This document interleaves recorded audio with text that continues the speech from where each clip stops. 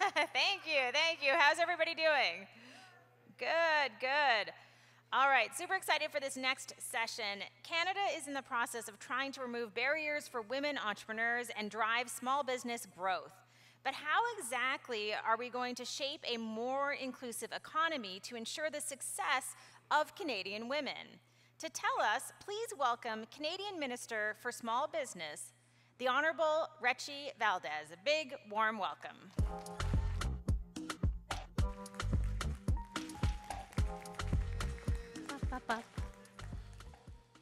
Well, how are we doing, Toronto? No, like, I came here for some energy. How are we doing, Toronto? Yes, it's so good to be here with you at the Elevate Festival. I want to thank Amber and Lisa for her amazing team for inviting me to join you all here today.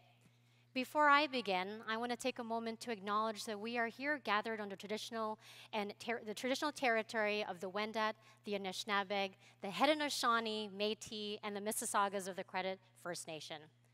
Elevate is such a special place to talk about innovation. Because here, we are not just discussing ideas, we are actively shaping the future. Innovation is all about the new ideas and turning them into opportunities that can change industries and communities. But none of that can actually happen without support. Support to help entrepreneurs grow and take their ideas to that next level.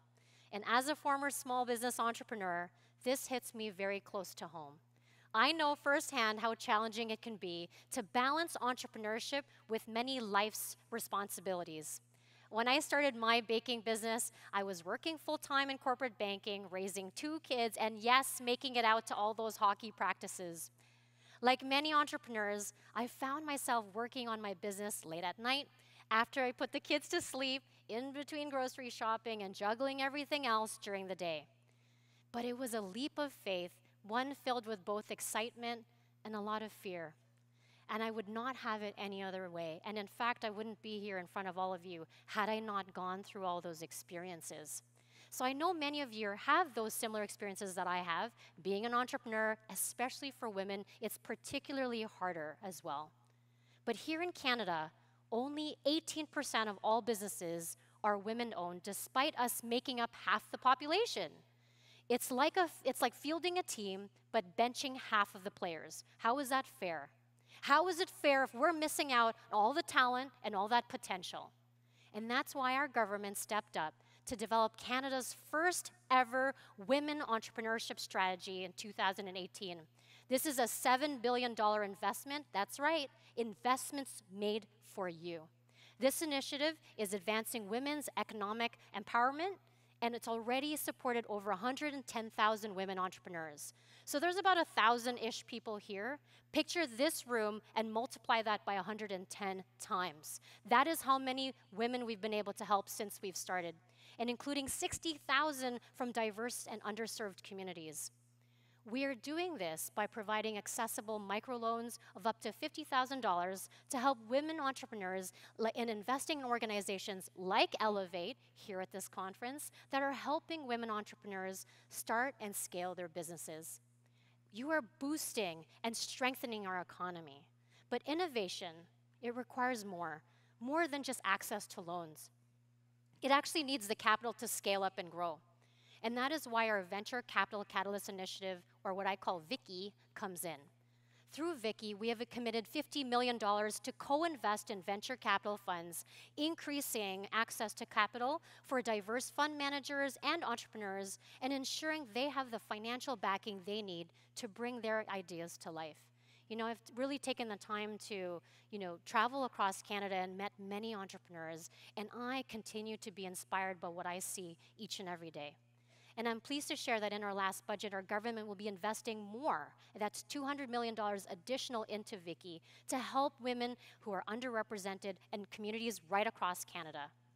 Of course, we know that financial supports alone is not enough. And that's why our government introduced the $10 a day childcare program. I'll tell you, when I had my 2 kids, I put them both in daycare. It felt like I was paying like an additional mortgage just so that I can go back to work. So $10 a day is now allowing women more than ever before to start their careers, start their businesses, and really contribute to the economy.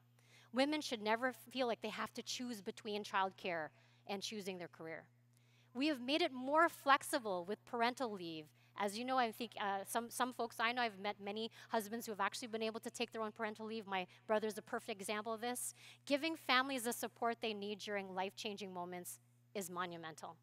And we even legislated our Pay Equity Act. That's right, folks. Ladies, equal pay for equal work.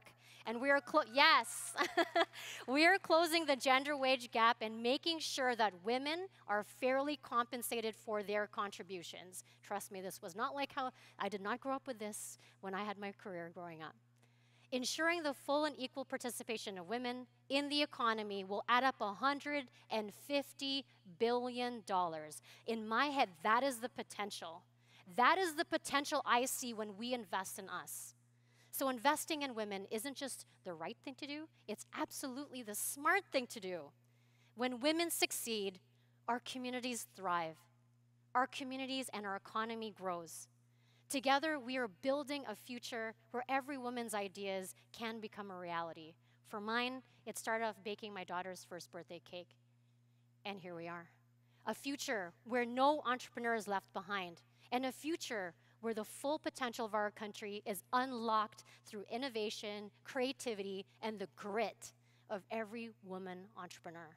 So let's keep pushing forward together. Let's continue to invest in these bold ideas. Let's continue to invest in the future, where every entrepreneur has a fair shot, regardless of where you come from, regardless of who you are, to make sure that we can leave a new mark in the world. So I want to say thank you so much. And I also want to thank, the fact that each and every one of you have taken the time to be here at Elevate tells me that you're here to learn, tells me that you're here to grow. So as you heard from different speakers today and for the rest of the conference, take those ideas, be ambitious, try something new, and together we can elevate.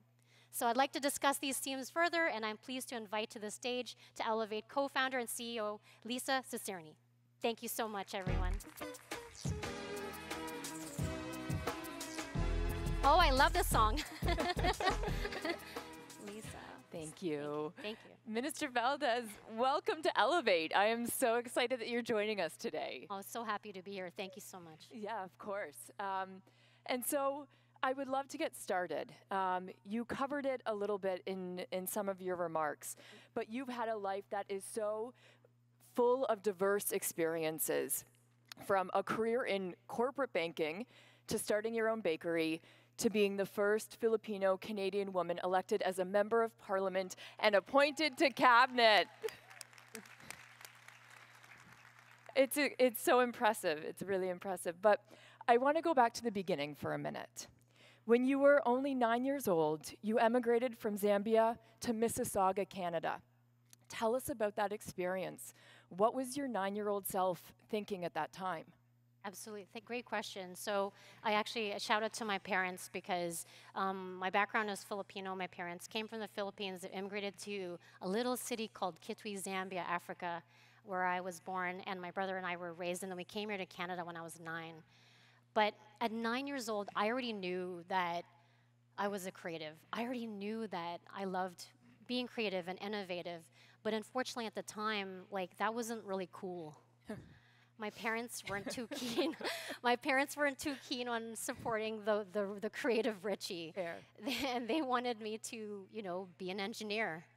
They were like, "Thou shalt be an engineer." And so I pursued this for a very long time. But at 9 years old, I dreamt really big. And unfortunately for me at the time, I feel like a lot of that and who I am was really kind of suppressed inside. But coming here to Canada, it really gave my parents an opportunity to, I think many of us here have parents who come from different places, and my parents wanted me to follow the traditional path. And that was really challenging because it was like a war inside of myself. My parents wanted me to do something, but I wanted to do something. So it was just this constant struggle. And I wanted to share that because I don't think when you read my bio, you get to actually see, but that's the reality that I had to deal with. And when you landed in Canada, correct me if I'm wrong, but if I remember this correctly, there was snow on the ground. Yes. A lot of snow on the ground. Yeah. And so even just being so young and having your whole life uplifted, how did you start to build a community? And how did you when did you start to feel at home in Canada? That's a good question. So over time, my parents, when we immigrated here, they had a small group of families that we got together with on a regular basis, and just having home cooked food every day. My parents really struggled and they hustled. My dad was an engineer, my mom's a nurse, so. Growing up, it was really important for them to make sure that they had a roof over my head. They gave me like what I would consider to be like the basics of like growing up, but I mean it was really challenging for sure. And so you referenced that you felt kind of you were divided. Yeah. And when I watched this wonderful episode of a show called Making It in Canada, which for those of you who haven't heard of it, it's an original series that follows the multi-generational journey of migrant families that have created top Filipino entrepreneurs, artists, and leaders. And so in that episode, it was a beautiful quote. You said your life started to sing when you rediscovered creativity and self-discovery. And so how did that propel you back into the world of entrepreneurship? For sure. So from, I went to university, graduated, and I was doing all the things that, again, I was following all the steps. Graduated from school. Parents were like, gotta find a husband, so I did that.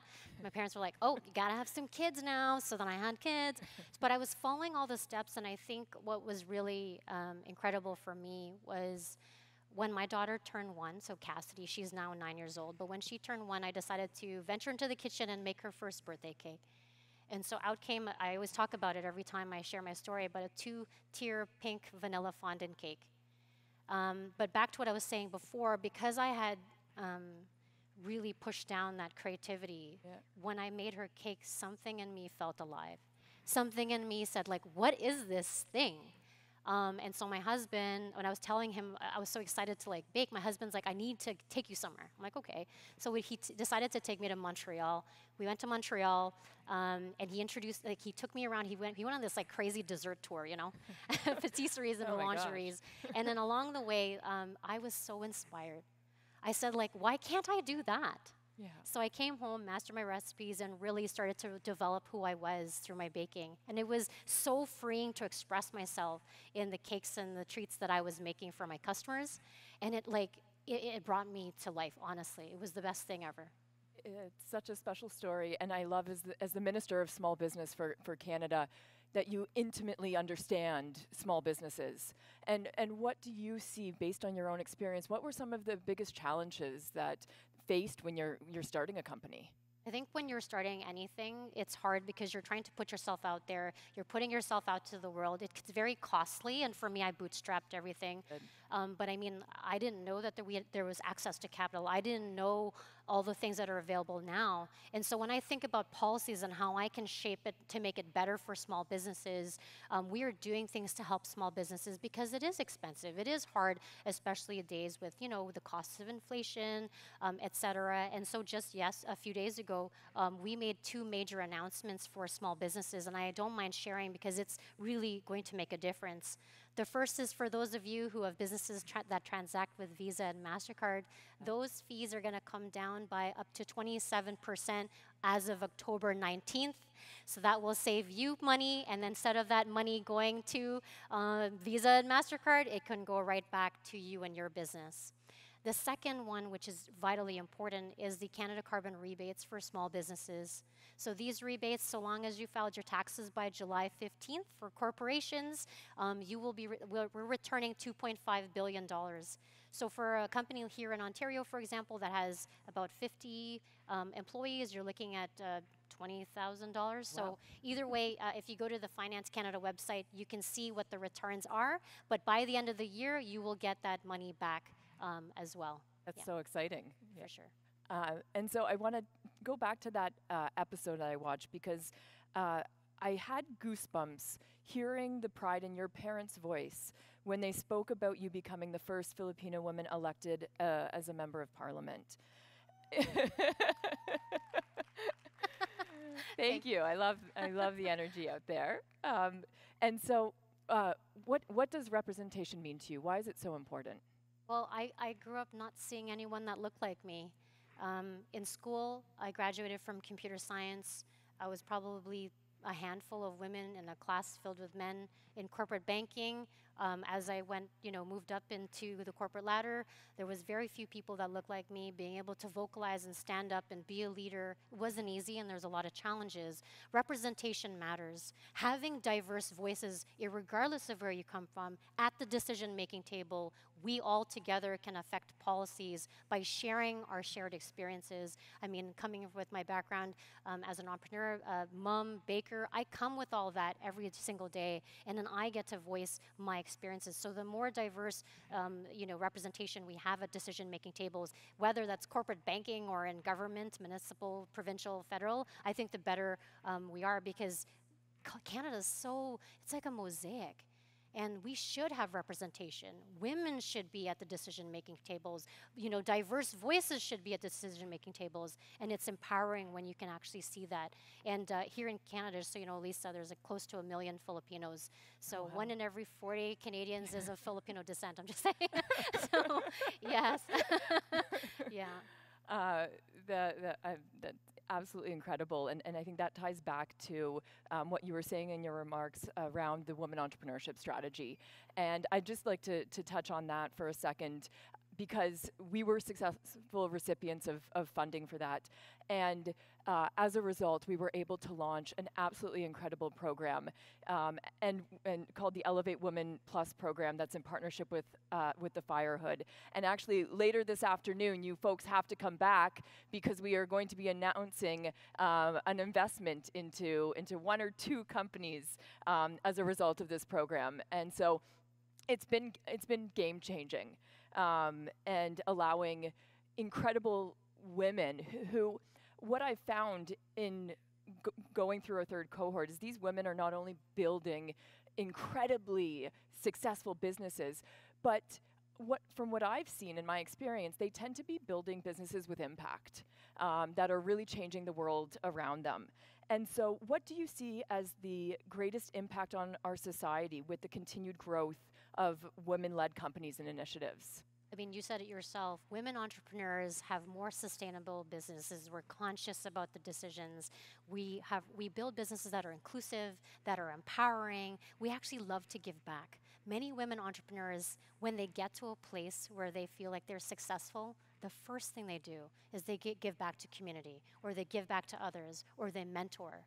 We have such a unique opportunity coming together with unique voices. And the other week I got a chance to meet the Dragon's Den season, women entrepreneurs from that season, so make sure you watch out. There's some pretty incredible stories, but these women are solving problems of today and coming up with innovative ways to solve for it and transforming different industries as a result. So we need more bold ideas, and the only way we could do that is, again, having strong, equitable representation through women and diverse voices as well.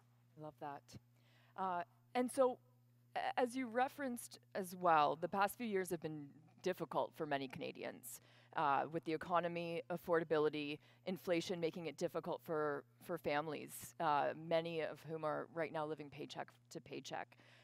What would you say to Canadians about the future, and why should we be optimistic moving forward?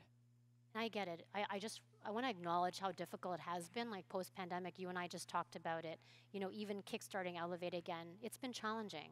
But I would say that we have been able to greatly recover, especially as a country. We're performing well compared to all of our peers in the G7. Inflation is back down, interest rates are coming down, and that's the start. And again, I mentioned the women entrepreneurship strategy, but it's what we've done really is we're leveling the playing field through our women entrepreneurship strategy, our Black entrepreneurship strategy that's already helped tens of thousands. Futurepreneurs, shout out to them, who are empowering 19 to 39-year-olds. Yes, I believe they're here today.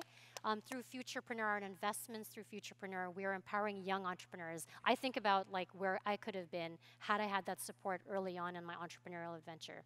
But there's lots of ways that we're supporting young entrepreneurs, diverse entrepreneurs, and we even have a 2S LGBTQI+ entrepreneurship program, and we empower Indigenous entrepreneurs as well.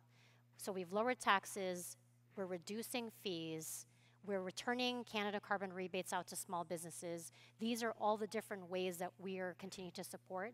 And one of the things that I'm personally working on as well is the challenges I've heard from entrepreneurs is like, how do we get through federal procurement, what opportunities are there?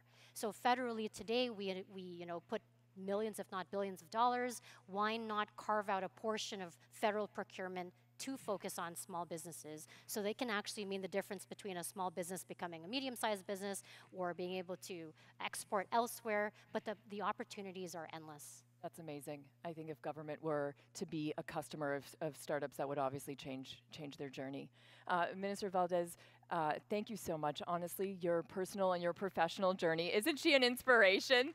Thank you. Thank you for being here with us today. Thank you so much for having me. And thank you everyone for being here as well. Thanks everyone. Thank you.